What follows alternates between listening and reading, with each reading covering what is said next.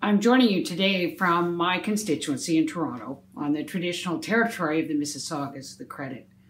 I would also like to recognize the traditional territories from which all of you are participating today. From the very beginning of this threat of the pandemic, all Canadians were concerned that First Nations, Métis, and Inuit would be disproportionately affected by COVID-19. We know that long-standing social and economic inequities mean that Indigenous communities are more vulnerable to COVID-19, and the impact of an outbreak in Indigenous communities would be greater.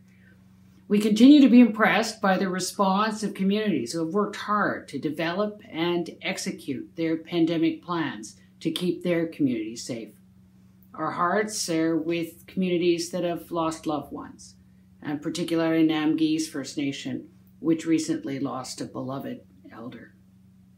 I want to congratulate the First Nations Health Authority for its prompt and creative response to the COVID-19 crisis, addressing the challenges that many remote communities face. I believe that the First Nation Health Authority's ability to respond nimbly and quickly has been aided by the strong partnerships that have been built with the province, the Public Health Agency of Canada, and Indigenous Services Canada, as well as other regional partners in the health and health emergency management sectors.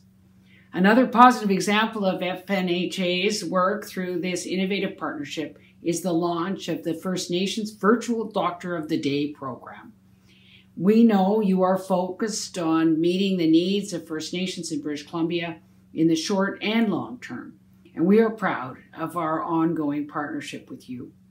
In these challenging times, it is more important than ever that First Nations have access to culturally safe resources they need to support their health and well-being. Virtual Doctor of the Day meets today's needs and sets the stage for the future. Thank you for all you are doing as you set an example of coming together for the collective action on COVID-19. I'm eager to hear more about this program and report back to my colleagues. So thank you. Merci. See you soon.